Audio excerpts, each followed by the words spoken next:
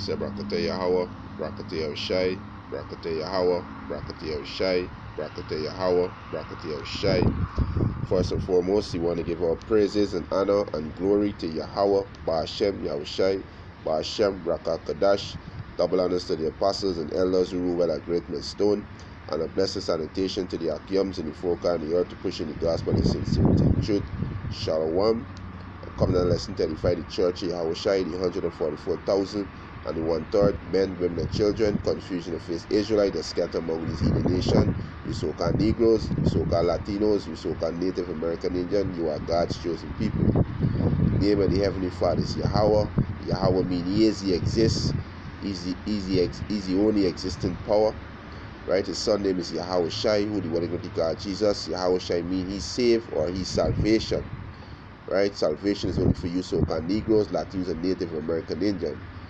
Repent, turn back to your heritage, turn back to your true power, Yahweh Ba'ashem Yahushai. Right? It's a quick lesson of Genesis 2:7. Because a lot of people think this is when Adam was created, but it's not correct according to the scriptures. Right? Genesis 1:20, which was the beginning of the fifth day, you know, the man and woman were created. That's why it said, let the waters bring forth abundantly the moving creature, and the word creature go back to a created thing. If you read Colossians chapter 1 verse 15, it says He's the image of the invisible power, the firstborn of every creature. So this is who they're speaking about. Speaking about our Lord and Savior Yahushai, who the one going to call Jesus. He's the firstborn of every creature. So the word creature go back to a created thing, something that created, which is a man. A man is a moving creature. So Genesis 1:20 is where man and woman were created. So Genesis 2:7 talking about something totally different, right? So we can go into it. This is Genesis chapter 2 verse 7. He said, and the Lord Yahweh power formed man of the dust of the ground and breathed into his nostril the breath of life, and man became a living soul. Right? So when you see this, they say, see this when man was created. No. What the Most High did, the Most High take Adam from a confused state, from the low state, and blow the breath of life into him. Right? And when you go into this word breath, right? It go back to the word neshama, which go back to inspiration or the breath, right? Which is the wisdom, knowledge, and understanding of Yahweh Ba'ashem Yahushai. Right? Let me get it. Right? So we go into the blue letter and we go into the word breath. Right?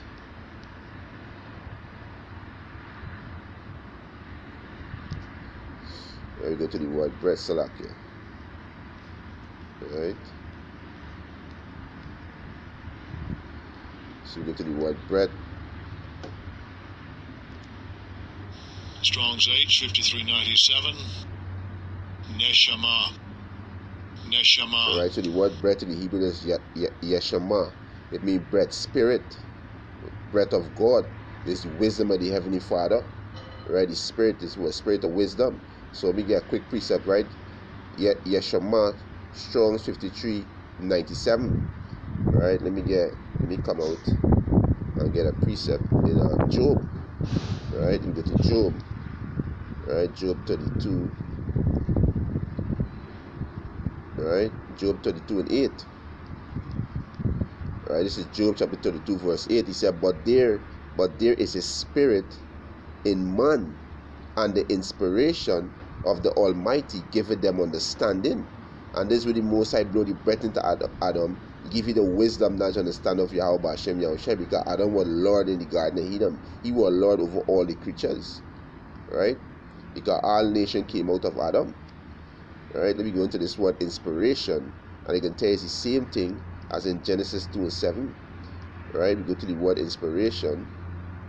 Right? You see Strong's G 5396, and they say Salakia. Strong's G 5797. Yashama. See, it's the same thing. It's a breath, spirit, breath of the Most High. Right? So that's where the Most High give Adam the wisdom, knowledge, understanding how to govern the earth. Right? This is what Yahweh Bashem Yahushua give to Adam, how to govern the earth. Right? Let me just go to let me just get this in this is 2nd Ezra chapter 16 verse 61.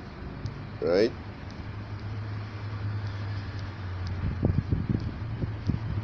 Yeah, 2nd Ezra chapter 16 verse 61.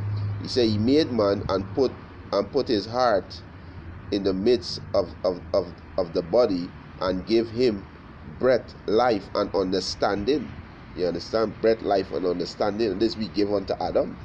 Right? Breath, life, and understanding. And we go to wisdom. Wisdom of Solomon 7. And we can start from verse 24. Right? Wisdom of Solomon chapter 7 verse 24. He said, for wisdom is more moving than any motion. She passeth and goeth through all things by the reason of her pureness. Right? Right? Verse 25. He said, for she is the breath of the power of Yahweh. So she's the breath. So who is she? Right? And a pure influence flowing from the glory of the Almighty. Therefore can no defiled thing fall into her. For she is the brightness of the everlasting light, the unspotted mirror of the power of Yahweh, and the image of his goodness.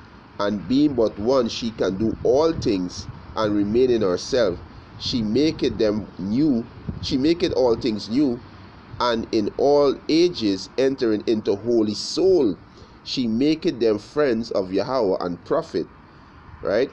He said, Salakio. He said, for Yahweh loveth none but him that dwelleth with wisdom. So there's the wisdom. The breath of the Heavenly Father is the wisdom, the inspiration, right? The spirit, right? The spirit of wisdom, knowledge, and understanding, right? He said, for Yahweh loveth none but him that dwelleth with wisdom, for she is more beautiful than the sun, and above all order of the star. He said, being compared with the light, she is found before it. For after his coming, for after this coming night, but the voice shall not prevail against wisdom. So the breath that the Most High blow into Adam was the wisdom, knowledge, and understanding. Right? That was the wisdom, knowledge, and understanding. Let me get another precept. Right? You see, that's why people out here, you got to be taught. Right? You got to be taught to the man of the Lord. Right? To get this understanding. Right? This is Isaiah chapter 11 verse 2. He said, and the Spirit of the Lord shall rest upon him, the Spirit of wisdom and understanding, the Spirit of counsel and might, the Spirit of knowledge and of the fear of the Lord Yahweh Bashem Yahushai. Right? Salakya. And shall make him of quick understanding in the fear of the Lord Yahweh Bashem Yahushai. And he shall not judge after his sight of his eyes, neither reprove after the hearing of his ears. So the breath of the Heavenly Father is a wisdom, knowledge, understanding. Right? There's the wisdom, knowledge, and that's what the Most High blow into Adam, the wisdom, knowledge, understanding. So Adam could have governed the world. Right? This is Daniel chapter 5 verse 11. He said, there is a man in thy kingdom in whom is the spirit of the holy gods, and in the day of thy father light, the understanding and wisdom, like the wisdom of the gods, was found in him. Who is the king Nebuchadnezzar thy father? The king, I say, thy father made master of the magician, astrologer, Chaldeans, and smoothsayer. He said, for as much as an excellent spirit and knowledge and understanding, he said, interpreting of dreams and showing of hard sentence and dissolving of doubt were found in the same Daniel, who the king named Belshazzar.